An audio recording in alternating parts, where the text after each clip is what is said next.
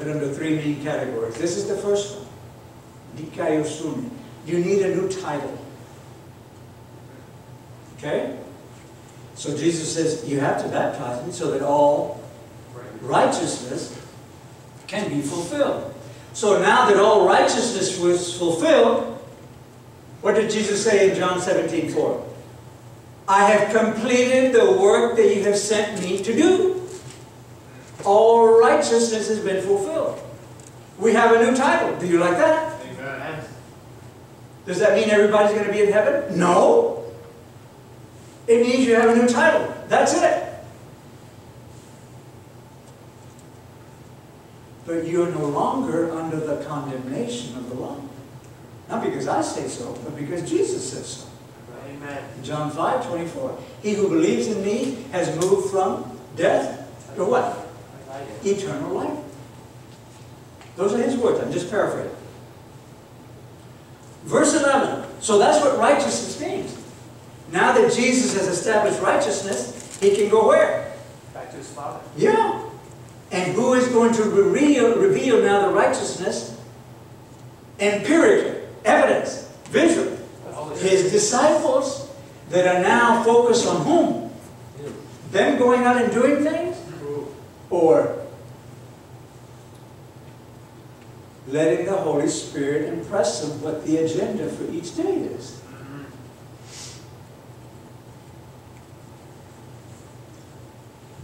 So that's what righteousness means there. We have to deal with grammar here because, do I need to say this? The Bible was not originally written, Old or New Testament, in the English language. So we need to look up some words to find out why the inspired writer chose a particular word to record the inspired thought that God gave him. When you come across a word in English that you don't understand, what do? You go to a dictionary. A dictionary does not give explanations or interpretation. It gives meanings and definitions of a word. Are you with me? Yes. No interpretation, no explanations. If you read a language, if you can read, you should get yourself a concordance. That's a Bible dictionary, where every word in the Bible is listed. Then you know exactly what God is trying to communicate to you, even though it was originally written in another language other than English.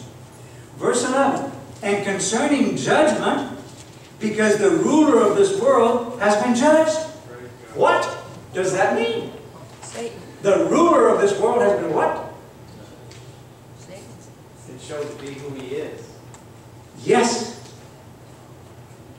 What did Jesus say Satan was in John 8:44? A liar and a thief, a murderer. God has been vindicated in Jesus Christ. We're just waiting for us to also vindicate, to prove God completely right. And concerning judgment, because the ruler of this world has been judged. Who would like to volunteer to read Acts 17, verse 31? Acts chapter 17, verse 31.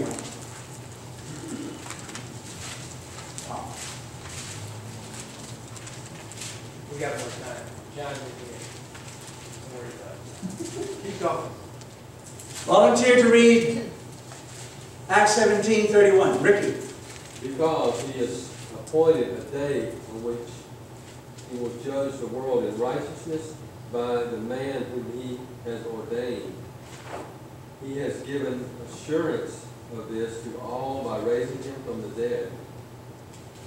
Thank you. So, how are we judged? Because I broke all 10 commandments? What did we just read here? How am I judged? By the standard of righteousness, the new title, and what I choose to do with this new title. The word righteousness there again is dikaiosune, an imputed title.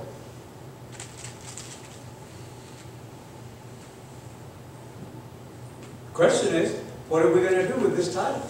Do we appreciate it, number one? Do we appreciate the circumstances under which that title has been obtained?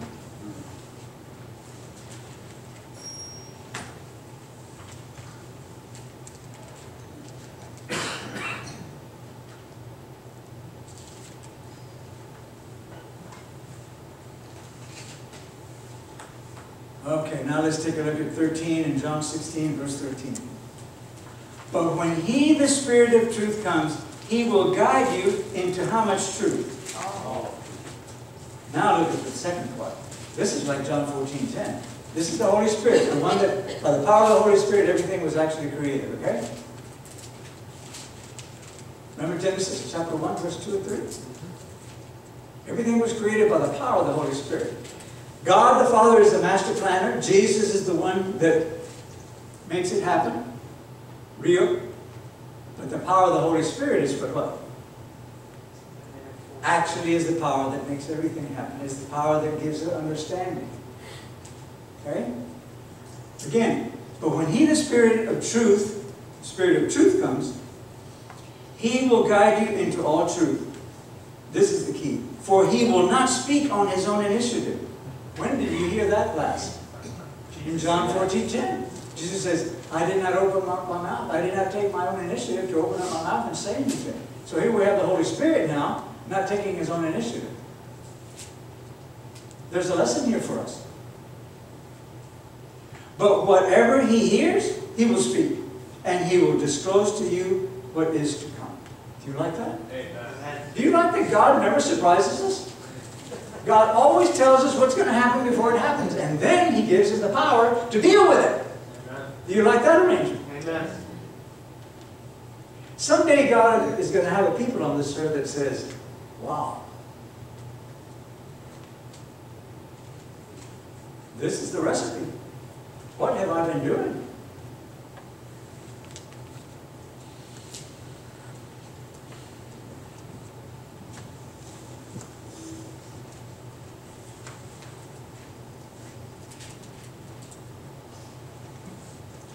Let me read to you the comment in great controversy regarding verse 13.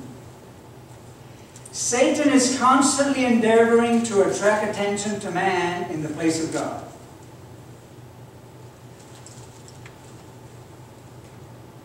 What did we just read? Satan is using us, when we don't focus on the Word of God, to develop what? We are His stay of execution. Did we just read in verse 11 of John 16 that Jesus has judged Satan? So when is this going to happen?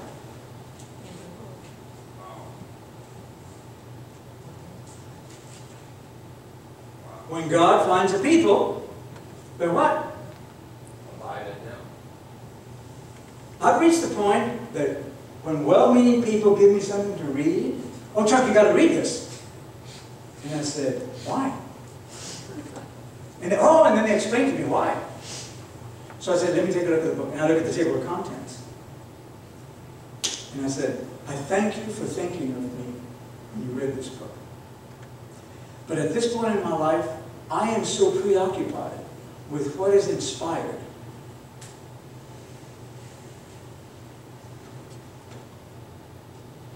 And other literature that I believe is inspired, if I'm talking to an Adventist, that this is what I'll do. When I exhaust and master all that is inspired, that is available to me, when I've accomplished that, then I'm going to come to you and say, I'm ready for your book. Amen. Oh, okay. Or you can give me the book now and I can take it home and I'm going to put it in a box where there are other books that I've been given. And again, when I've mastered this, and what I'm convinced is inspired, then I'll read your book. Oh, okay. They give it to you. It goes in the box. Because you see, what we're talking about here is your soul. Amen. Here we go again.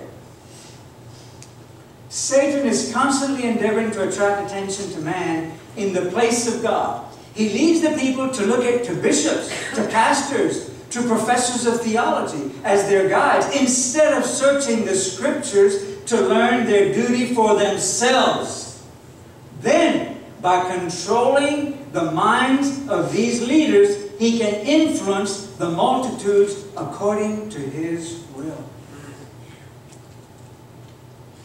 It was the influence of such teachers that led the Jewish nation to reject their Redeemer. Great controversy. 595 and 596.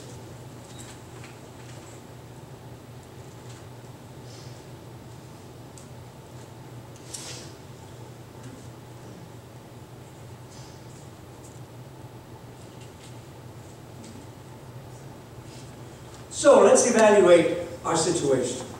For 13 weeks we've been talking about outreach in the community. As far as Jesus is concerned, is the issue that we're facing a lack of works? No.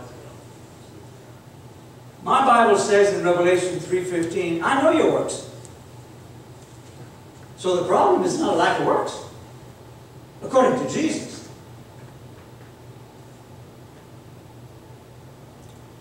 So, let's identify the issue.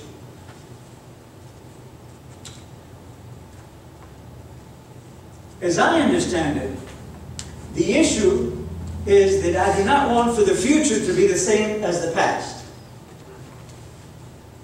So what changes? Is there anything wrong with the programs that we've been studying for 13 weeks? No. There's absolutely nothing wrong with these programs. So, let's see if this rings a bell for you. The loud cry, what's the loud cry? The first, second, and third angels' message proclamation.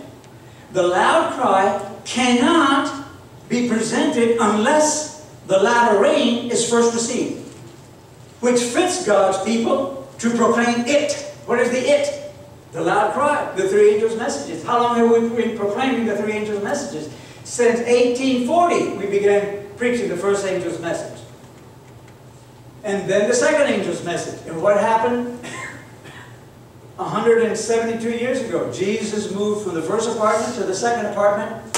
He closed the door to the first apartment, although Satan is still trying to what? Open it! Because he wants me to focus on what? Us. Who said us? Yes!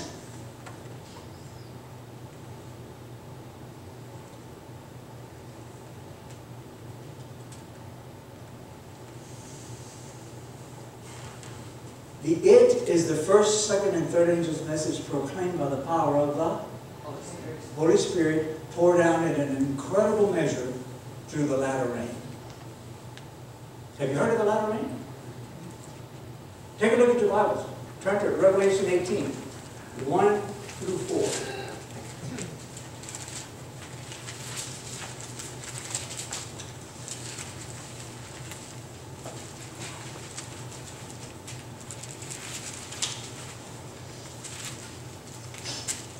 People say, oh, wouldn't it be wonderful when other people start joining our church?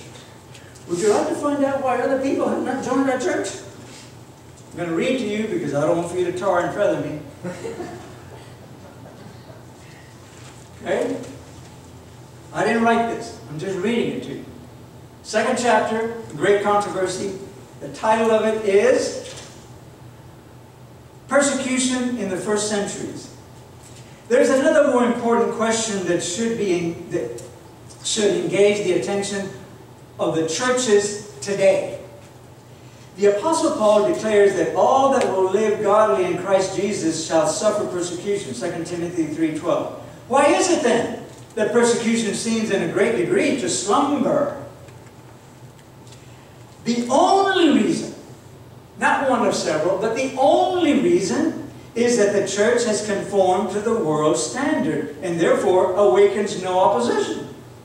The religion which is current in our day is not of the pure and holy character that marked the Christian faith in the days of Christ and His apostles. It is only because of the spirit of compromise with sin, because the great truths of the Word of God are so indifferently regarded, because there's so little vital godliness in the church, that Christianity is apparently so popular with the world. I'm just reading to you. Last sentence.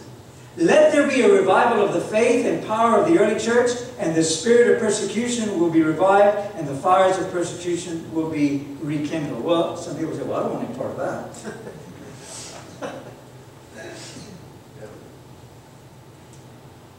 What good would it do God if in the time of trouble He allows the believers that are allowing Jesus to reproduce His character in them to be martyred for certain or useful purpose? This chapter is titled Persecution in the First Centuries. But it begins by what? There's another more important question that should engage the attention of the churches today. So in the time of trouble today, when it comes, God's people, yes, they will be persecuted. But it would make no sense for God to allow them to be martyred. The question is, we cannot experience an influx of people in our churches until what is poured out? The latter rain is poured out. Have you heard of the fourth angel? Most people know about the three angels, but they don't know about the fourth angel. Take a look at Revelation chapter 18. Who would like to read verse 4? Verse 4, Revelation 18. And I heard another voice from heaven. There you have it. Saying, Come out of her, my people, that ye be not partakers of her sins, and that ye receive not of her plagues. This is the fourth angel. What does verse 1 say of Revelation 18? And after these things I saw another angel come down from heaven, having great power, and the earth was lightened with his glory. What is that? Is that a physical angel that comes down? Or is God reproducing His character and His blessings through a people that have decided to become not self-dependent, but God-dependent? Amen. Time is running out on me, so let me try to wrap things up. So the angel is symbolic of being a great message is going to come? A great message, but through the power of the what? The latter rain. The loud cry of the three angels' messages and the fourth angel cannot be poured out until the latter rain has been poured out. That's what verses 1 through 3 of Revelation 18 is talking about. And then when that happens, what happens in verse 4? Come out of her, my people. Who is it talking about? All of the sincere people out there in all of the churches that are looking for what? Evidence to see if this thing called the gospel really works. Amen. They're looking for empirical evidence. That's the only thing that's preventing Jesus from coming back. This gospel of the kingdom must be preached in all the world as a what? As a DVD, a Bible, a piece of literature, a book, a Bible. As a witness. That is a legal term describing a human being that has a pulse and has seen something, heard something that has changed their heart.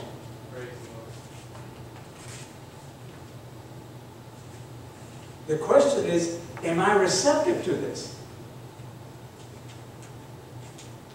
That's the issue.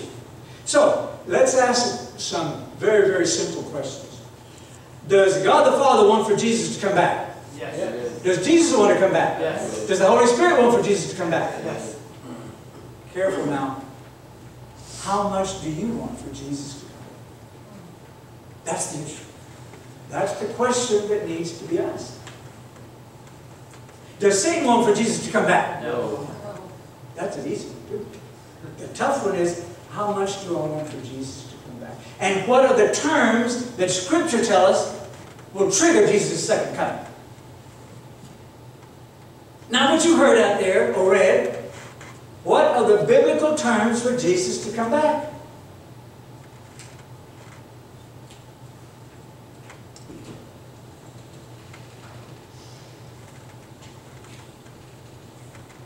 Sin must be put aside.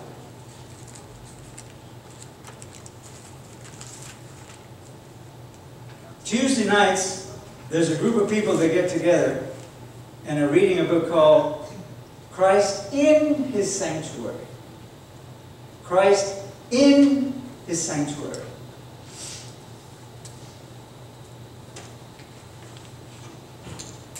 Some people say that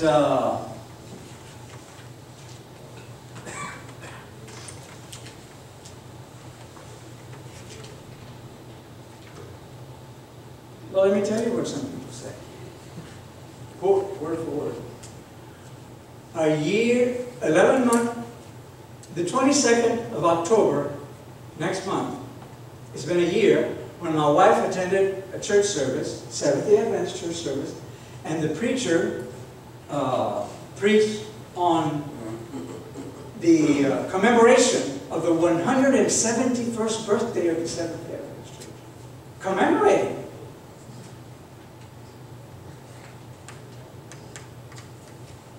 So after the service, my wife says, what do I say to this man as I go out and shake his hand? And she's praying about it. So she decides, this is what she says. I didn't go because I'm tired of hearing evangelical messages on Sabbath. So, would you willing to play a little parable here with me? Okay.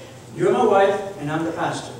And as they're shaking hands, my wife says, when can we expect a sequel to today's message? In other words, when is Jesus coming back, or why hasn't he returned? Here's the pastor's response. Jesus is coming back when he gets good and ready to. And he turns around to shake the next person. Now, what Jenny had said, he understood what we've been studying today. Jesus is coming back when we get good and ready for him to. Amen.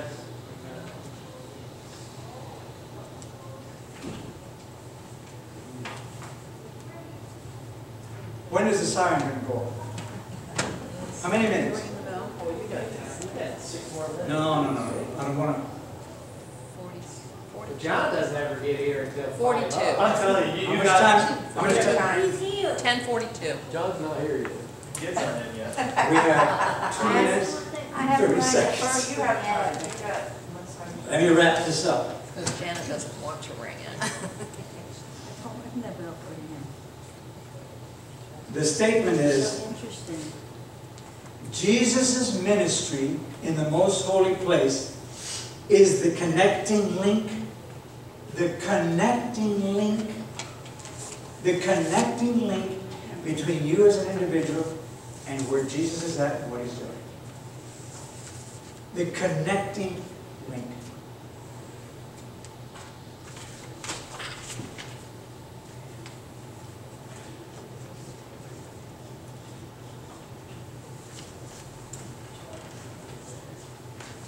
Some people say that it's inevitable that everybody's going to die.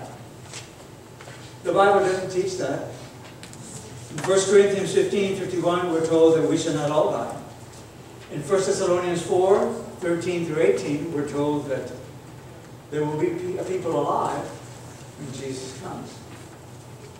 And that is what God impressed me this morning when I awakened about the word urgency. Yes, we should be active. But it is urgent on how active we are. We should be active in a very, very urgent way. Why? Because Jesus cannot come back until he has a people that he can do all of these things that we've been studying about this morning. The outpouring of the latter rain. That can only happen through a people that have decided to connect directly with where Jesus is at and what he's doing. Amen. Some people say that there is no delay. The Sabbath School Quarterly for the 4th quarter of 2002, the topic was Hope and the Delay Part 2. The previous week it was the Hope and the Delay Part 1. At the bottom of the Sabbath comments, Sabbath, November 30, 2002, this is what it said. Delay is a term that comes from only the human perspective. Time has continued longer than we human beings perceive. But not according to God. So, according to some of the people that put the Sabbath School Quarterly together back in 2002, the last quarter, there is no delay. Let me read to you the title of a little book. It's a compilation called Evangelism. The title of the chapter is The Reason for the Delay.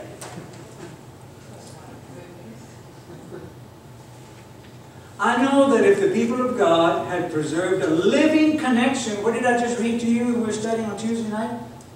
Christ in the sanctuary. Ministry, his ministry in the second apartment is the connecting link for us. The connecting link.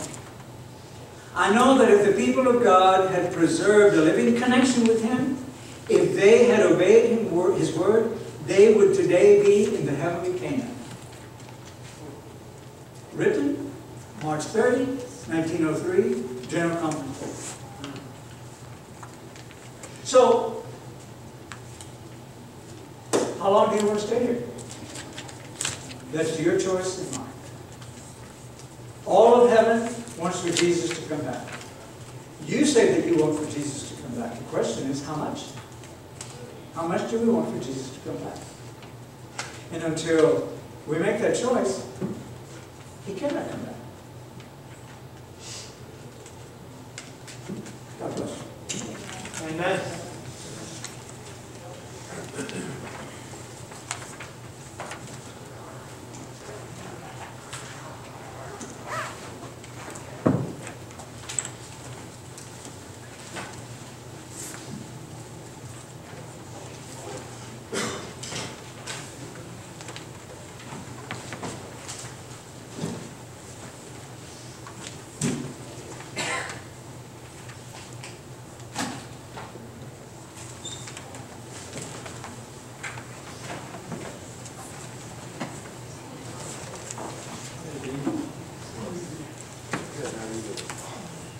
That one's look nice. Nice massage.